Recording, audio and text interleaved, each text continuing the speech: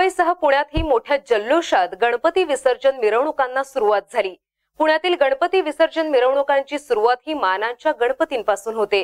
पुण्यात पारंपरिक ढोल ताशांच्या गजरात लाडक्या गणरायाला निरोप देण्यात आला। पुण्यातील दगडूशेठ हलवाई या गणपती पाशी आलेलो आहे आणि आज गणपती विसर्जनाचा 10वा दिवस आहे आणि आपल्या सोबत या दगडूशेठ हलवाईचे कोषाध्यक्ष आपल्या सोबत आहे। काय सांगाल गणपतीच्या विसर्जनाची, बाप्पाच्या विसर्जनाची नेमकी काय काय तयारी आपल्याकडून करण्यात आली, काय सांगाल?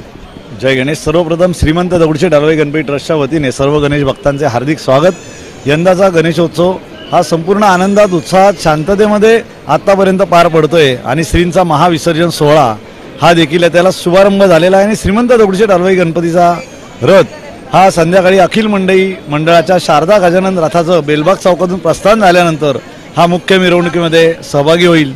या मिरवणुकीमध्ये अग्रभागी पुण्यातील मुळामुठा नदीच्या पाण्याचे जे प्रदूषण झालेलं आहे ती समस्या अधोरेखित करण्याचा प्रयत्न ट्रस्टने केलेला आहे।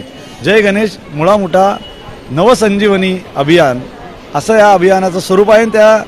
त्याच्या धोक्याचे स्लोगन्स आम्ही तयार केलेले आहेत। सांगली आणि कोल्हापूरच्या धर्तीवर पुण्यामधील मुळामुठेने देखील रौद्ररूप धारण करू शकते भविष्यामध्ये आणि हा धोका हा प्रशासनापर्यंत, नागरिकांपर्यंत पोहोचला पाहिजे आणि पुणे शहरातील सर्व सार्वजनिक गणेश मंडळं आणि लोकसहभागातून हा प्रकल्प लवकरात लवकर मार्गी लावण्याकरता प्रशासनावर आम्ही दबाव आणू आणि त्यांच्या सोबत देखील काम करण्याची आमची तयारी आहे।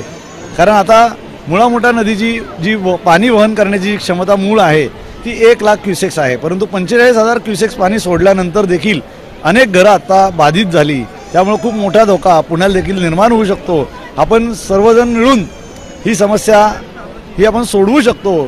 त्यामुळे हा संदेश देणारा मानवसेवेचा रथ हा आपल्या दगडूशेठच्या मिरवणुकीत अग्रभागी असेल।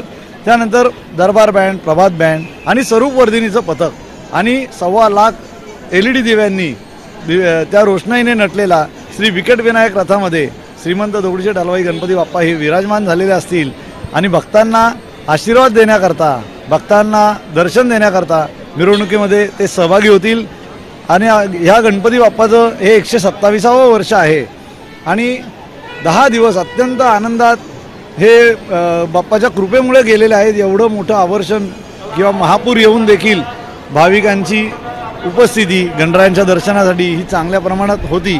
काही गोष्टींमध्ये परिणाम जरूर झाले, परंतु हा महाविसर्जनाचा सोहळा देखील अत्यंत आनंदात, उत्साहात आणि निर्विघ्नपणे आणि वेळेमध्ये पार पडावा अशी श्री गणरायांचरणी विनम्र प्रार्थना करतो। आणि या गणपती बाप्पांच्या निरोप समारंभाला दरम्यान मुंबईतही मोठा उत्साह पाहायला मिळाला। पाऊस थांबल्यानं उत्साहात अधिक रंगत आलीये। मुंबईचा राजा अशी ओळख असलेल्या गणेश गल्लीच्या गणपतीची आरती करून त्याच्या मिरवणुकीला देखील सुरुवात झाली। लालबागच्या राजाची मिरवणूक ही जल्लोषात मार्गस्थ होतीये। फुलं, गुलाल उधळत ढोल ताशांच्या गजरात मिरवणूक सुरू आहे।